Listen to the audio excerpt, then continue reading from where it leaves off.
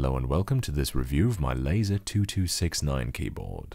Laser is a brand from VTech, a Hong Kong company founded in 1976.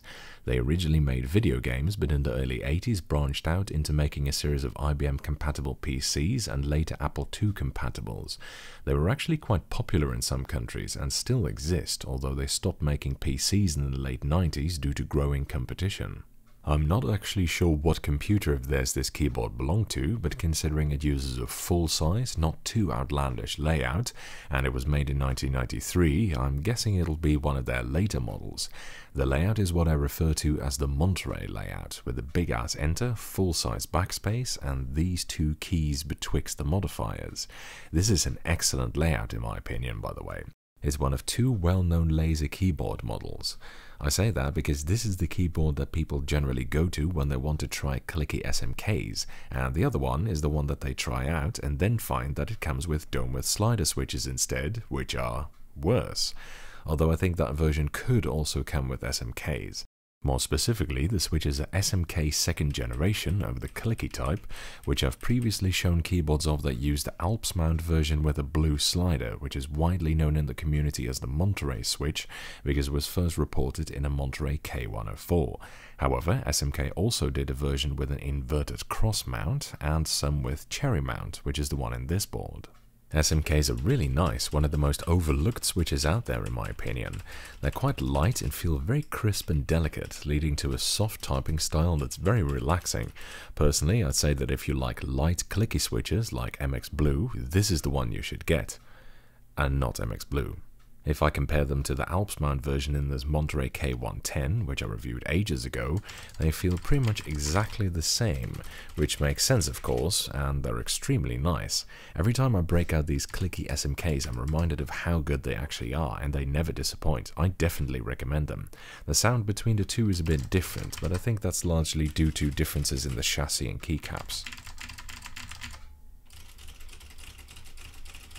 Of course, the advantage of this version over the Alps one is that this is the cherry mount type, which means that they have far more options for keycaps.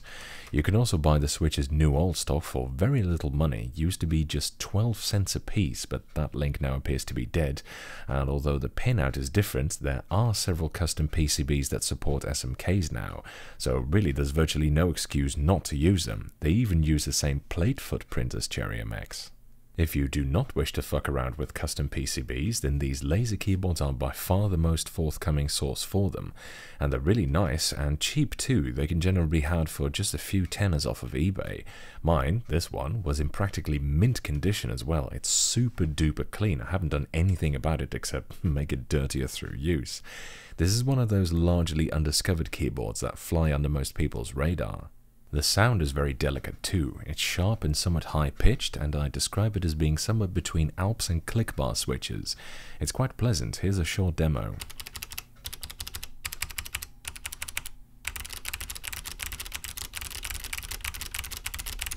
The keycaps are also pretty good, and of course MX mount. They're thick ABS double shots, averaging at around 1.5mm, same as Cherry's own OG double shots, and they have a very distinctive all caps typeface. It strongly resembles the one Keytronic used even, and they might be an indication that the keyboard uses SMKs because the dome-width slider version seems to use a very different typeface. I think they look really good to be honest. Some people have asked me what the keycaps are that I put in my GMMK. They're also laser caps actually, albeit with sharp corners rather than rounded ones. I got donated this set of keycaps along with many others by a viewer at some point, and they've been very useful because they're actually pretty great. The build quality of the board is where we get slightly disappointed, and this is an unfortunate side effect of SMKs. Seemingly through coincidence, all models they appeared on had terrible build quality.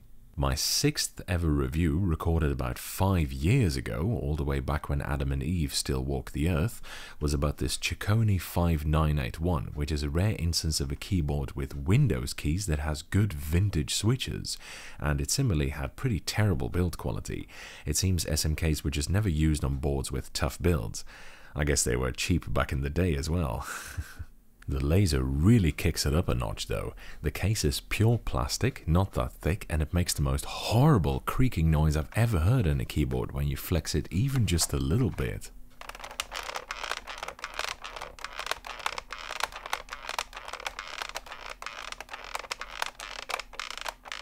This is so much worse than anything else I've ever heard that I dare not actually do a real flex test on it for fear of breaking it in twain, which would be a real shame because it's otherwise such a nice board. The weight is less than a kilogram, pretty disappointing for a full size and fairly pathetic for a vintage one, and this is partly because they didn't bother fitting it with a mounting plate for the switches, not even a plastic one, they're all PCB mount. Maybe they asked Cherry to build it for them or something. Nah, just kidding, it's still built better than a Cherry keyboard. Apart from the build being less than ideal, to put it mildly, the board is actually quite good. Really nice switches, excellent keycaps that look pretty cool, and a great layout. Easy to convert too, as it's AT protocol, so an AT converter like this Sora's, or a PS2 adapter plus a converter will allow you to use it over USB, and it's generally pretty cheap to get hold of. So yeah, I can definitely recommend these. You're in for a treat, I'd say.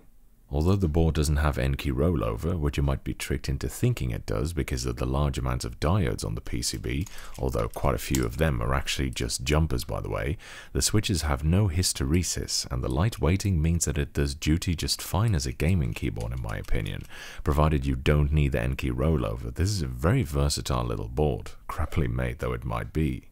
In fact, this is a rare instance of what I call a go-to keyboard. See, sometimes users need a board that can do everything properly and without complication, so just plug it in and then it does everything you want without fucking up. Now, to clarify, for this, N-key rollover is not a necessity in my opinion, as long as its matrix doesn't noticeably fuck up. Here is the wall, which houses the majority of my collection. It's got almost 300 different models of keyboard in it, spanning from 1970 to keyboards that haven't even been released yet. And although many of these are great keyboards, only a surprisingly low number of these I would classify as go-to keyboards. One big problem, for example, is that many of these are not USB compatible or easy to convert. For example, if I pan up a little bit, this Chiron keyboard, the aircraft carrier, that sun there, those two wangs, and almost everything on the top shelf, I can't really use at the moment. And there's quite a few like that in this collection, so that's already a big number I can't even use to begin with. Some others, like this Chicone 5161, are in thusly bad condition that I can't use them optimally. In some cases, the switches might be too scratchy, for example. In this one, it's because it uses Omron switches, which are liable to fail after a while. And indeed, this one has a couple of dead switches in it. And since the majority of my collection consists of vintage, second-hand keyboards, there are a number that suffer from problems like that. Now, I do have a large amount of modern keyboards as well. They're located mostly on the bottom here, and of course those don't really have these problems. I mean, they're all USB, and of course they're very new. However, almost all of them are based on MX type switches, such as Cherries, Gatorons, Gretex, Kales, TTCs, and millions of other nearly identical rehashes of the same switch. And that's just not good enough for me. I mean, I know there's a lot of people out there that like them, and good for you guys, but after trying out all the amazing alternatives, they just don't really cut it anymore, for me at least. Of course, that's not to say that all my vintage keyboards have amazing switches though. Some of these boards have absolutely terrible switches, way worse than even really low-grade MX clones. I mean, my top 10 list of worst switches only had vintage stuff in it, not a single MX type one. Then there's the layout. There should be nothing too weird and fully functional, so nothing like a TKL or some other space-saving bullshit. It must be at least a full size. I don't want to fuck around with layer keys or nonsense like that. I just want everything to be there and where I expect it to be. And this can be a bit of a problem with vintage boards because many use strange layouts that are suboptimal. For example, this IBM model FAT here, which is a spectacularly good keyboard with outstanding switches, great build quality, and which is readily convertible to USB, uses an AT layout, which, although not terrible or anything, is not really pick up and play for me, so even that isn't a go-to for me. Same goes for their FXT or the Pingmaster actually. And finally, it should have no niggles, so to speak. For example, this P70, excellent keyboard by the way, I converted a while ago, but my fixes made it so that every time I press one of the lock buttons, the whole board stops registering completely. And everything else is fine, but that's just not something I want when I'm looking for a keyboard that doesn't fuck up. Another example is this Zenith KBD17, which has a really annoying rollover issue over USB, where it releases your switches if there's a conflict in the matrix, which is laid out terribly, by the way. Even this IBM 5251, which is possibly the best keyboard I own, with unsurpassed switches, astonishing build quality and keycaps, and stellar virtually everything else, and which overall is way better than that puny laser thing, uses an XT-like layout that's simply not ideal for if I just need something accessible quickly. So the laser might not excel in any one area, and it has the build quality of a bog roll, frankly, but it's extremely usable and has great switches, and that's what I look for in a go-to keyboard. Honestly, for a flimsy, cheaply made, ultra-low budget piece of shit from, what, more than 25 years ago, I really like this thing. Thumbs up to SMK, I guess. That's it for this review. Thank you for watching, I hope you enjoyed it, and following is a typing demonstration of me typing on this keyboard.